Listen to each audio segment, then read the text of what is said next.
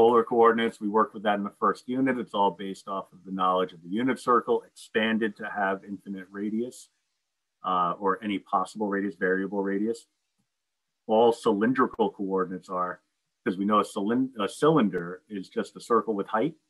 Cylindrical coordinates are representing your x and y values in terms of r's and thetas, but your z is still z, right? So there's nothing really new here, right? So the quick example at the bottom of page 77, convert the cylindrical coordinates into rectangular coordinates. Very straightforward, because we have an r value and we have a theta value and we have a z value, right? R comma theta comma z. That's what cylindrical coordinates are, right? Instead of x, y, z, it's r theta z. So I need an x and I need a y, but I already have the z. So that's not bad, not too bad at all. So what I would do is I'd figure out x by computing r cosine theta. In this case, 4 cosine 2 pi over 3. So 4 times negative a half is negative 2. Y is equal to r sine theta. So 4 sine 2 pi over 3. So 4 times negative root 3 over 2. So negative 2 radical 3. So the cylindrical coordinates here, so therefore we would be looking at negative 2 comma negative 2 radical 3 comma negative 2. All right. So that's really all there is to it. When you're plotting, again, in Desmos, when you're plotting coordinates in cylindrical form, I'm sorry, cylindrical, overused already, polar form, put your graph in polar coordinate form, and then you can plot your values. All right, so we'd have 4 comma 2 pi over 3.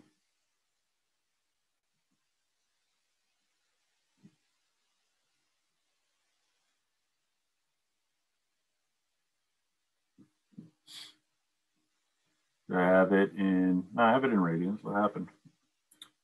Oh, Lord only knows.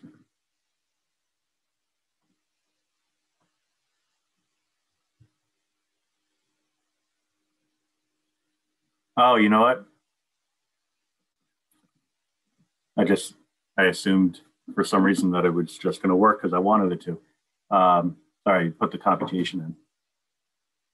So 4 cosine 2 pi over 3, comma 4 sine 2 pi over 3.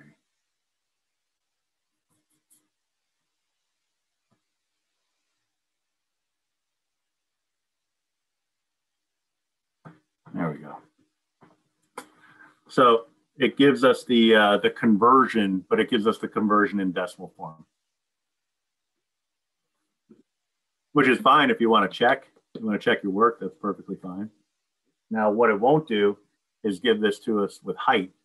But if you kind of imagine that this is really the base, you know, just like we've been talking about, the base of a solid, you know, and that base is circular, then that height would be corresponding with whatever the z value is.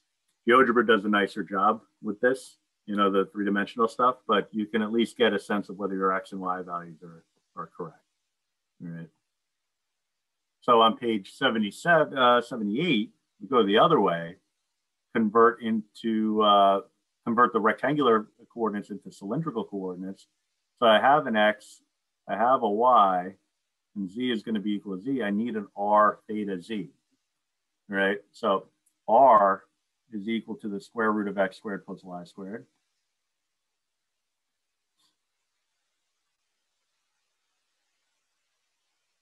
So 1 squared plus negative 3 squared. So this is a nice little capsule summary of what we did in the first unit, a little refresher.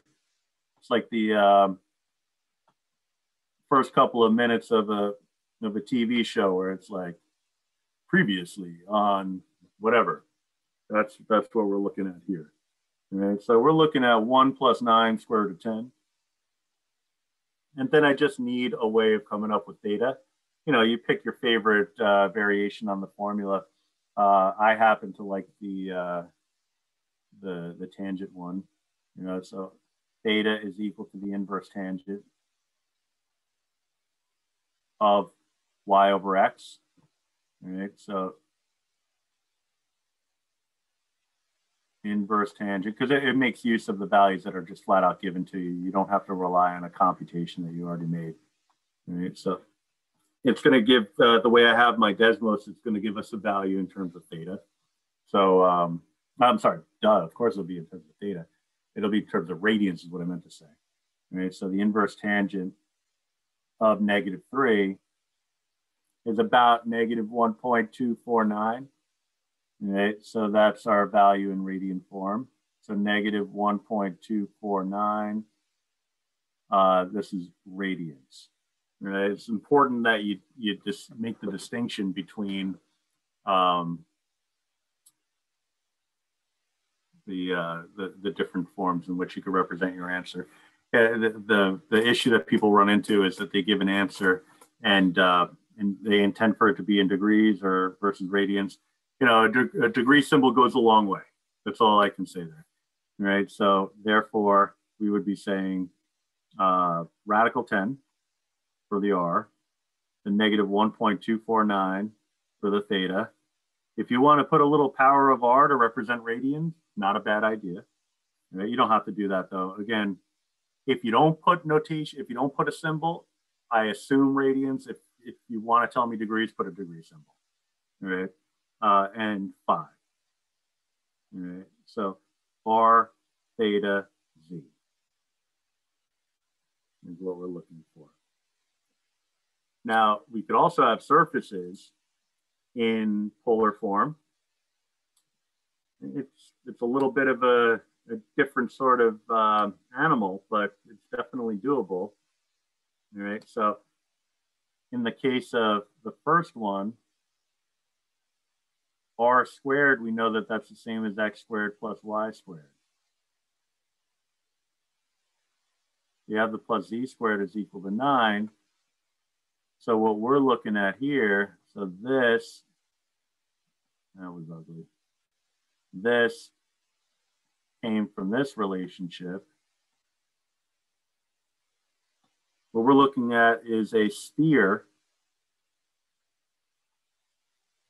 with radius equal to 3. All right.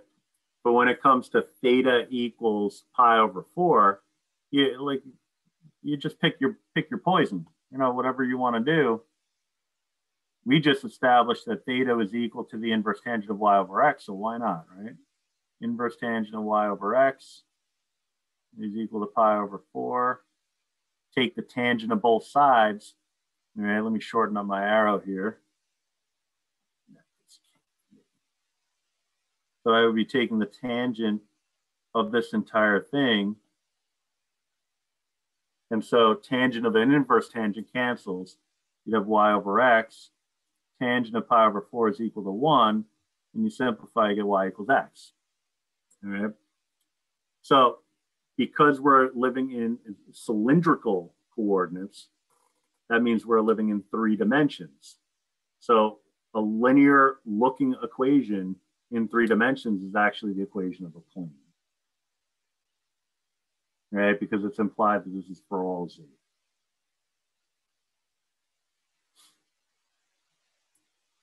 And then the last one, that's a little bit of a different story, right? Because you might be able to get it into the appropriate form. Actually, by might, I mean you definitely can. It's very easy. Right? So I'll just rewrite it over here. We have z equals r. Z would be equal to, we established previously that r could be thought of as the square root of x squared plus y squared. All right, so that's in rectangular form. It's just a question of what on earth is that? Well, I can square both sides like we did before. Z squared is equal to x squared plus y squared. If I get everything over to the same side, I'd be looking at x squared plus y squared is minus z squared is equal to 0. So at first glance, it's like, well, it kind of looks like a sphere, except it's got a minus sign in it. So what on earth could that be? Well, the answer is that it's a hyperboloid of one sheet. And you're like, oh, where'd you pull that out from? Well, I just made it up just now. No. That's actually the subject of the third technology assignment, right? And we're kind of at the point now where we really can't do much in terms of analyzing a lot of these graphs unless we know what to expect when we see the equation. Desmos and GeoGebra only get you so far, but let me just pull up a GeoGebra real quick. I'll pop this in, assuming it'll let me. We'd have, I'll just put it in its radical form, z equals the square root of x squared plus y squared.